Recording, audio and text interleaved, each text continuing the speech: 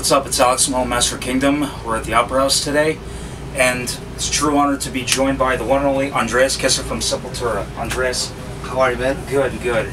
Thank you so much for joining us. Thank you. So, first of all, welcome back to Toronto. Thanks. So, how's your current tour going? You're celebrating 30th anniversary. It's great, man. Great momentum for us. 30 years, you know, it's a very special mark from a band that came from Brazil. Yeah.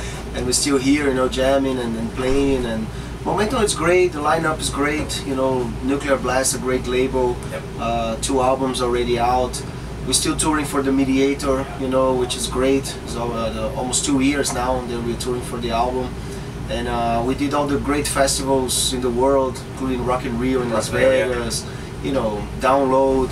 We're still going back to Europe in July, August to do Bloodstock and Vakken and Brutal Assault, you know. So it's great. I mean, we're really stretching, you know, this new album. We went everywhere, and it's a great way to celebrate this 30 years. I mean, really special. Awesome, awesome. I know that the last North American tour you're supposed to do a couple years ago got canceled because of visa issues, right? Yeah. We almost got the same problem this time around, but fortunately everything went alright. I mean, this kind of stuff is very unpredictable, you know. Yeah. I remember that tour was cancelled because the government of the United States was frozen for some reason, for I don't know how many days or weeks and stuff, and everything was really, you know, I mean, we didn't have time enough, sufficient time really to deal with everything. But finally we're here, you know. I think, you know, it's been away too much from the release of the album, but, you know, we're still here, and, you know, better doing now than not doing at all, you know, for this tour. So Cool, cool. So you started off this tour with an appearance at Rock in Rio Vegas, and at that show you were joined by Steve Vai on stage. Yeah. So that must have been pretty cool. Talk about your experience playing with Steve. Steve is a master, man. He's a gentleman, you know, a guy very smart, very down to earth. One of maybe the biggest guitar player alive. You know, it's something that it was great to see that he you know, he accepted that challenge, you know, to play with Sepultura, which is a totally different style for him, you know.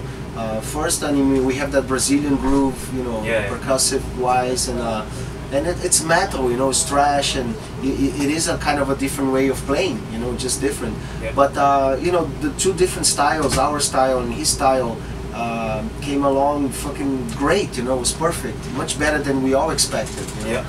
We were playing percussion there like a bed for him to improvise on the guitar, and I think he felt great, we felt great. You know, it was just an honor, a privilege to have him on stage.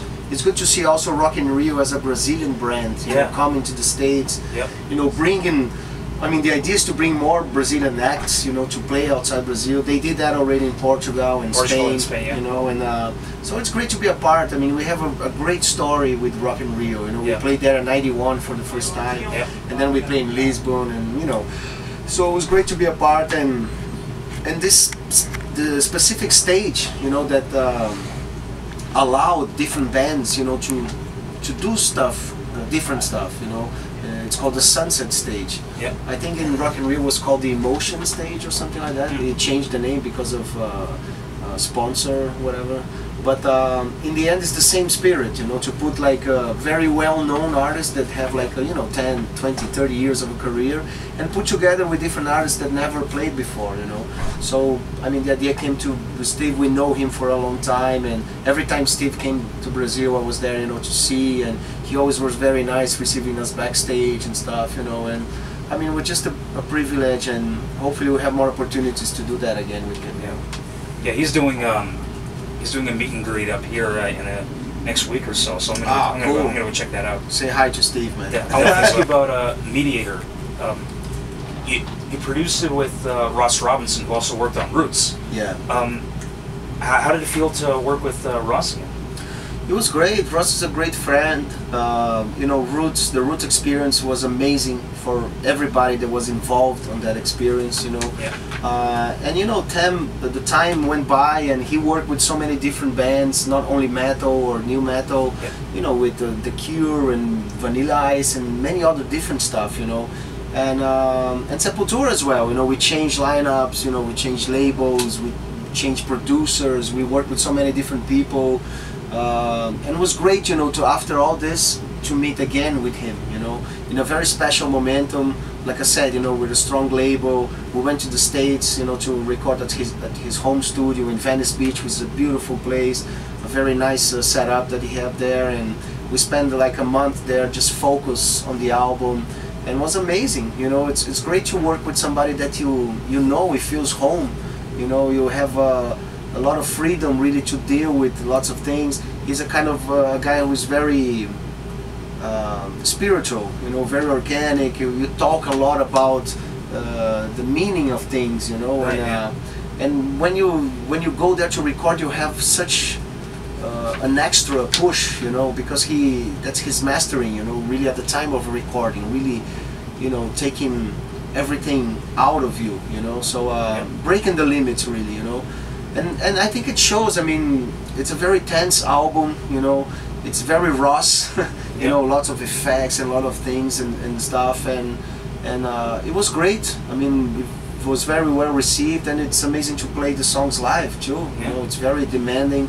You know, Eloy Casagrande came into the group to bring this new amazing ability, you know, and new possibilities to our music, and you know, like I said, it's a very special moment, and we're already thinking a new one now, you know, like already almost 2 years now, almost 3 years, and it's great. I think it's gonna be a great follow-up. You know, we have this great experience of this whole Mediator tour and stuff, and all positive, you know, it's great. Nice. Definitely is a great album, for sure. So, I want to step back a couple of years now. Back in 2009, you put out a solo album, Hubris 1 and 2. Yeah. And it's more of a folk rock kind of album, right? And it's great. Yeah, it's a lot of acoustic, a lot of Brazilian, you know, stuff. Brazilian. Do you think you'll probably do another one in the future? I hope so, man. I wish the other dimension will be possible, because I could do on the other dimension, because I mean there's so much stuff, you know, to do. Fortunately, you know, I have De La Tierra, which is another group that I sing in Spanish, you know, metal.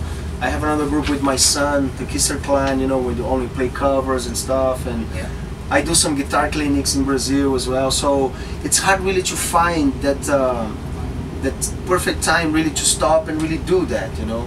But I have a demo.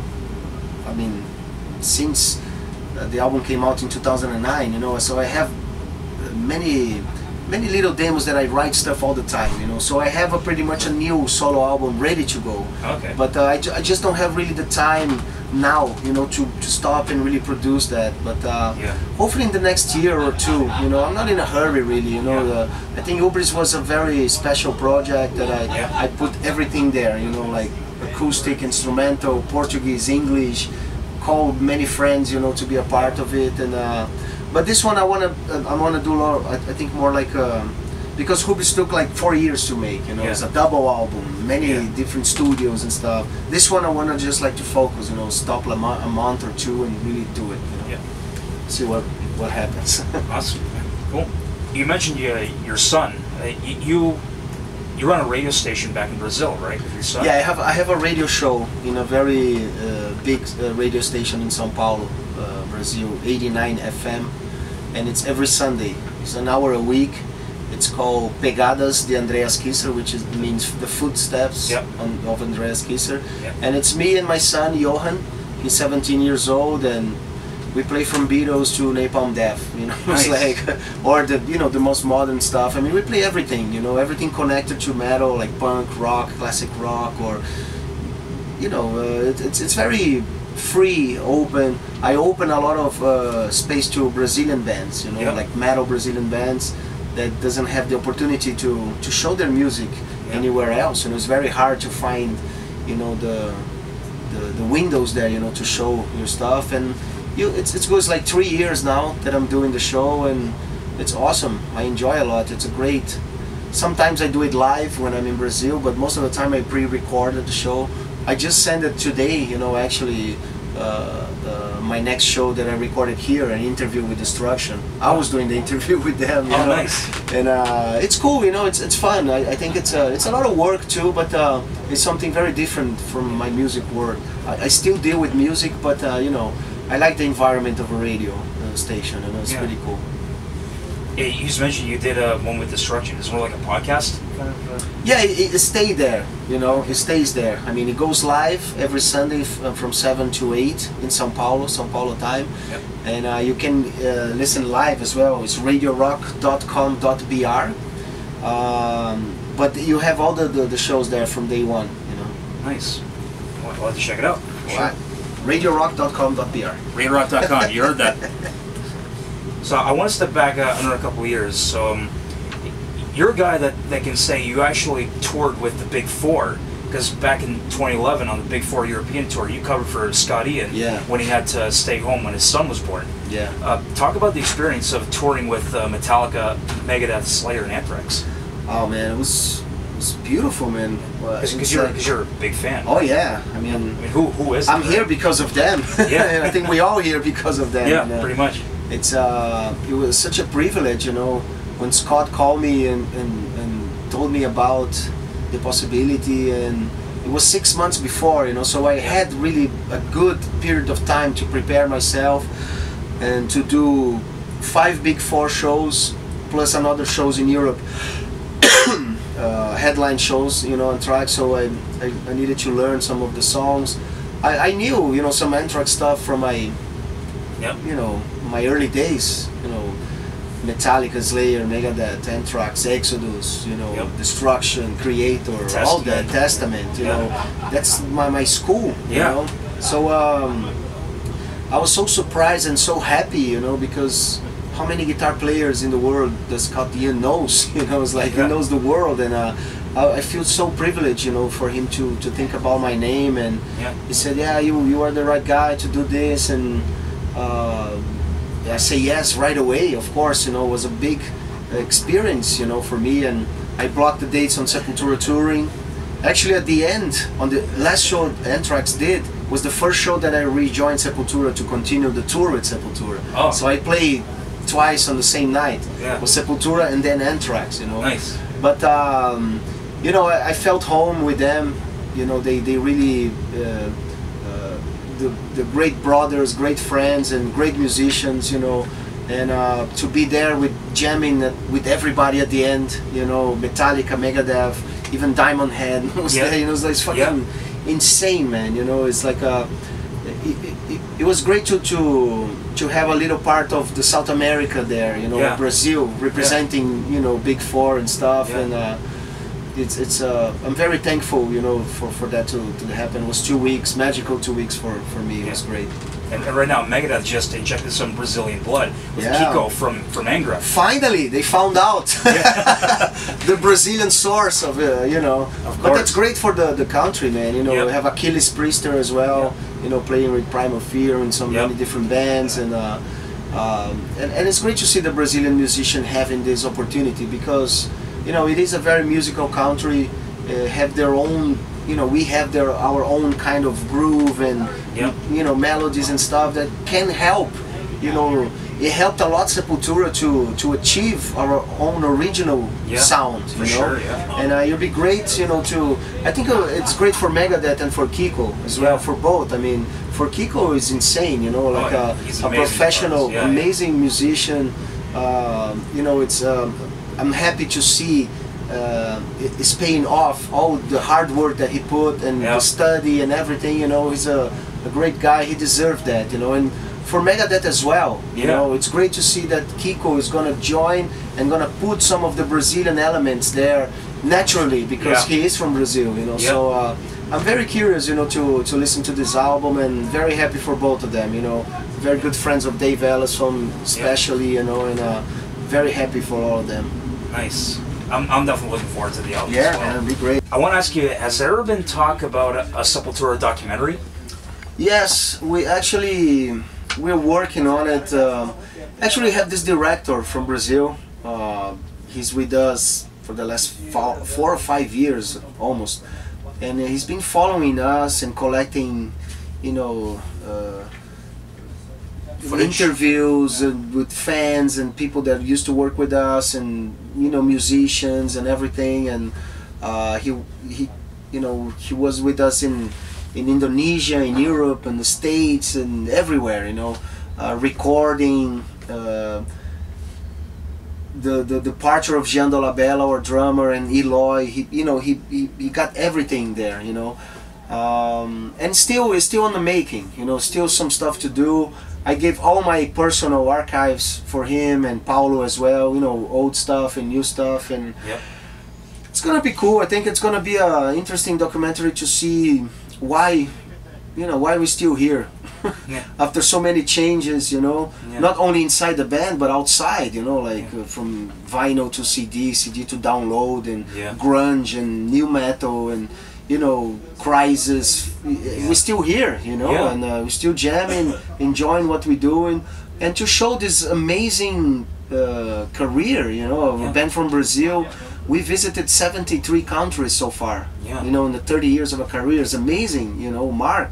And I think it's going to be very interesting, not only for the metal fan or a Sepultura fan, but for general, you know, to see this amazing story, which is very unique, you know, Yeah. from a Brazilian band to play this style of music, coming from a country like Brazil, and, you know, going everywhere. Nice, nice. Hopefully, I don't know when it's going to be done, but it's like you know, it has to be right, you know, we cannot really rush. So It's always we're important. working, you know, to be ready to the end of the year, but I don't know. Let's see. Yeah, don't rush it. Yeah, we're gonna do it. It's always good, always best not to rush. Yeah, perfect. All right, so to wrap things up, so it's like we were talking about this earlier. It's been a couple of years since Mediator came out, and you got a couple new songs coming out. You got a song called Dark Side out right now on the internet, and one called Under the Skin that will be available soon. Are you guys demoing some new material for the next album? Not yet. I mean, this Dark Side was a very specific project for this book company. Yeah. They call Dark Side and stuff, and we did this jingle for them. You know, it's a very short songs, like a minute 20 seconds or so. Yeah, it's short. And it's cool, you know. We Yeah. did it on practice, like really in 5 minutes, and I love that kind of stuff, you know, just like a bleh, an explosion, like a vomit, you know, it's like bleh, it's there, you know. And Sepultura Under My Skin, it's a song that we did especially to our fans, you know, the fans especially who have the tattoo, you know, that's the Anthrax You got the tattoo Anthrax, right there. And we did the song, and it's coming out now on June 5th, only in vinyl, 7-inch, and digital. Nice. And we wrote for our fans, you know, to celebrate 30 years.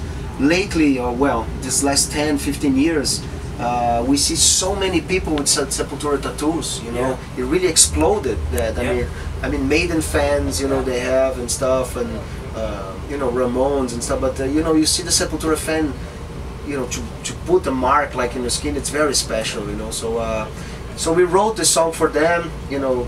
It's coming out on June 5th, but we're already playing live, you know, so we're gonna jam tonight, and it's great. It's a great song to play live too. Nice.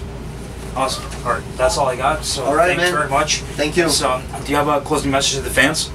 Thanks for the support. You know, Sepultura is here 30 years because of you.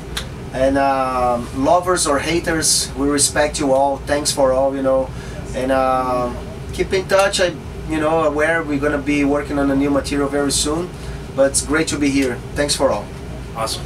So once again, obrigado. And be sure to look out for new Sepultura music coming soon in the near future. I'm Alex. You're watching from LasterKingdom.com. See you next time.